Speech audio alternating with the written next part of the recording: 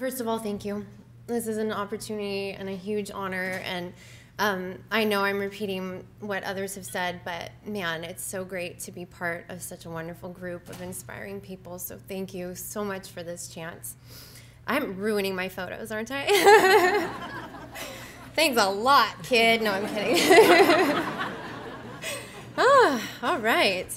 So a lot of people say that they were born knowing to teach, they wanted to teach, and I wasn't. I was born, like my mom says, with an agenda to fix this world. And, you know, I was that kid that at 5, when I saw the organ donation commercial, I was irate with my mother that she wouldn't let me donate my organs because that was the way to save those kids and shit.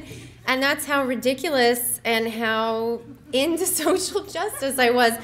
I was the one who would write to politicians as soon as I could, and I still tear up at the sound of Martin Luther King's voice. And so teaching, I didn't find teaching, teaching found me, because this is such a great gift and an opportunity to make a difference in the world.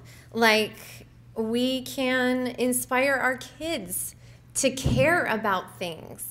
And I mean, we made a commercial to 7-Eleven to start carrying healthier food because I teach in a food desert. And I had reluctant kids that otherwise would, you know, like fake like they had a stomachache to get out of class if I ever said the word writing. And here they are just copying down so quickly and, you know, so engaged because they want to change the world. And teaching gives us the opportunity to right some of the wrongs that go with poverty.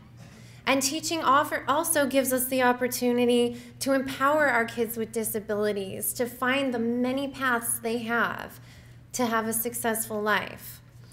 I'm grateful for the chance to celebrate what we do every day. We change the world, word by word, digit by digit, and kid by kid. Thank you.